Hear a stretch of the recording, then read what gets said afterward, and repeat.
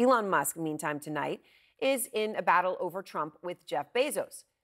The two of the world's richest men are now publicly feuding for Trump's favor. Musk posting on X, quote, "I just learned tonight at Mar-a-Lago that Jeff Bezos was telling everyone that real Donald Trump would lose for sure, so they should sell all their Tesla and SpaceX stock." Bezos responding with, "Nope, 100% not true." Musk fired back, "Well, then I stand corrected," following by a crying emoji, an ROFL, rolling on the floor laughing emoji. Musk has been seen with Trump almost daily, of course, since Trump was elected. And joining me now is tech journalist Kara Swisher. She hosts a multitude of podcasts, has covered Elon Musk, Jeff Bezos closely for years. Yeah. It is safe to say you know more about both of them than anyone. So, what is behind this feud that's going on between the two of them? Well, they don't like each other. They never have. You know, this is sort of the great fight in tech before this happened. They're both in space. And so that's where it started, was this competition between SpaceX and Jeff Bezos' Blue Origin. And so they've always sort of, you know, tweaked back and forth of who the visionary is post Steve Jobs. Right. Let me just tell you, neither one of them. But they've been always trying to sort of vie for that. And mostly Jeff's been quiet, actually, comparatively. And Elon's a nonstop talker, obviously, can't stop saying something. Right. And, you know, I think this is unusual that Jeff responded, but he did, because they just don't like each other. Right. I mean, it's the person. You just can't. Well, not just that. They compete. You know, Jeff wants to really get some of these contracts, these space contracts. Elon obviously wants to dominate here and does. Right. And he's the one sitting next to Trump on every single time, right? Correct. So what is Elon, I mean, what do you think Elon is after with Trump right now? I mean, money, you know, he's power. He wants contracts. Mm-hmm. He wants to have an input into things. He thinks he knows better. He does think, you know, at one point when I was interviewing him once, when Tesla was in trouble a little bit, and he said, if Tesla doesn't survive, humanity dies. That's literally what he said to me. And he believes that. I thought he did. I thought it was bizarre, but it was true. And so I really think he thinks he's here. You know, some people think he's like a video game player and he's Ready Player One. Not Trump, by the way, him. And so he really thinks he's contributing by being part of this. So can I ask, well, there's a couple things I want to ask you in the context of what he's going to do in the administration. I mean, who knows how long it's going to last? Who knows what he's going to do? But he said that he's going to be running the DOGE, which, of course, has the same acronym as his crypto, and the Department of Government Efficiency. So Marjorie Taylor Greene and Elon Musk. Did you ever think that would be a pair? But apparently it's going to be a pair, because Fox is reporting that she was just selected, Kara, to lead a House subcommittee that's going to work with... Delivering. Right. They're going to be. It's going to be the Congress part that's going to work with DOGE, which means working with Elon Musk and Vivek Ramaswamy. Okay. You know Elon Musk pretty well. How does that relationship pan out? Elon Musk and Marjorie Taylor Greene. I have no idea. I mean, both are very canny people. Let me tell you, Marjorie Taylor Greene, whatever you think of her, is a very canny person.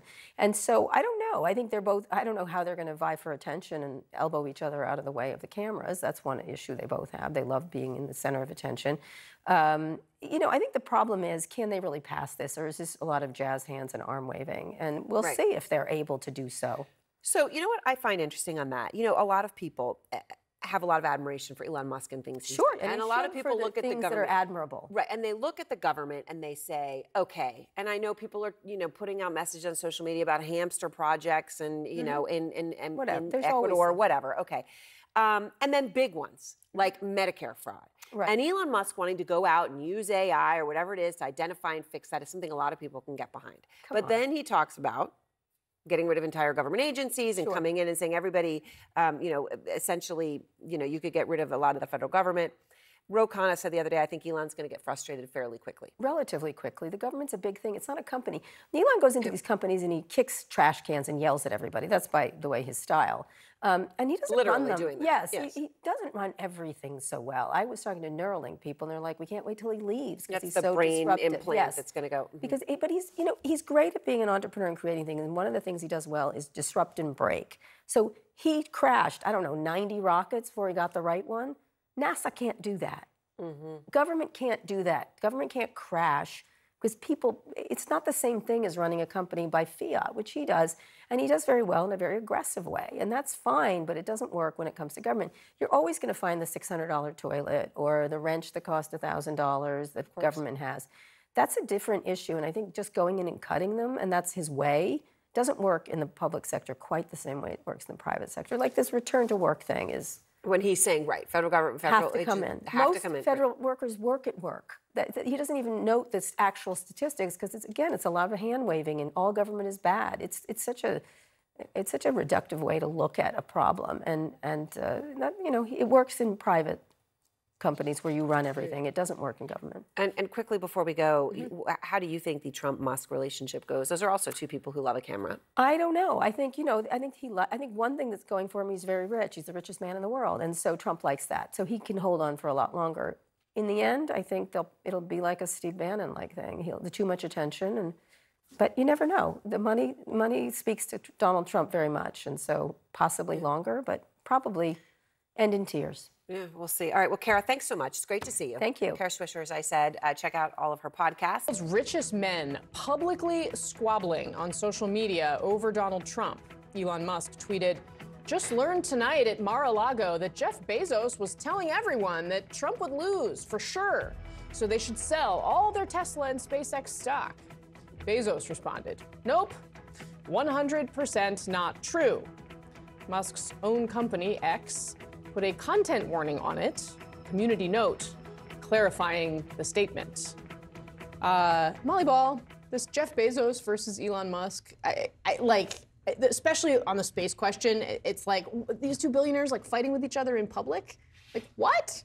Well, they all just want to go to space, right? They're all building their big toys, their rockets, and going after each other on social media. I think Elon and his persona has really showed these other billionaires how out there they can be. They can be out there in public. They can be, taking shots at each other and saying what they feel like on social media. They don't have to be sort of up there in their little towers where they never talk to us.